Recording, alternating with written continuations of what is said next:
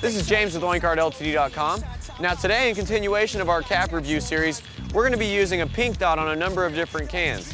A pink dot is a fat cap. It's mostly used for doing fill-ins or for catching tags with great flares.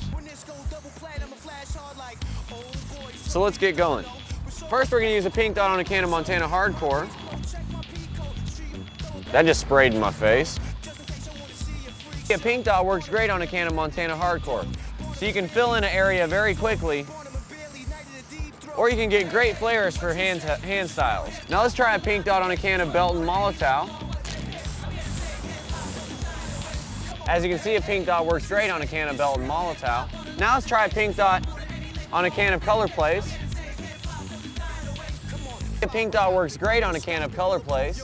Now let's try the pink dot on a can of Krylon. The pink dot works great on a can of Krylon. Now let's try a pink dot on a can of Rust-Oleum. And although the pink dot works on the Rust-Oleum, it is causing the Rust-Oleum to leak. So if you're going to use the pink dot on Rust-Oleum, make sure to wear gloves. Now let's try a pink dot on a can of Iron Lac.